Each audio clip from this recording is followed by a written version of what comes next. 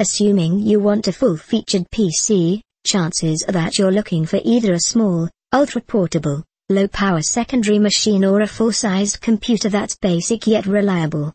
Since the criteria for each are different, a final choice comes down to one thing: which laptop is the best value for your money.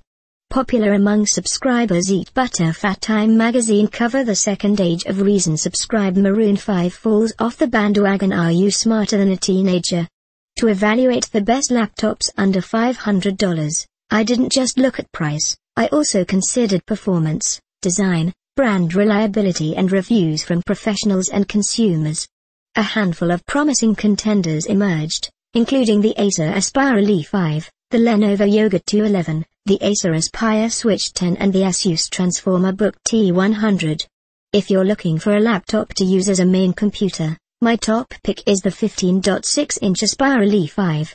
But if you're in the market for a small machine, the 10-inch hybrid tablet Acer Aspire Switch 10 gets the nod.